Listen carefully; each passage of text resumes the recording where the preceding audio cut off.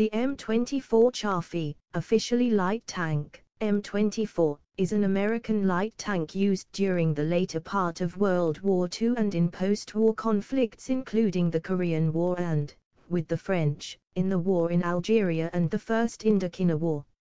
In British service it was given the service name Chaffee after the United States Army General Edna R. Chaffee, Jr., who helped develop the use of tanks in the United States Armed Forces.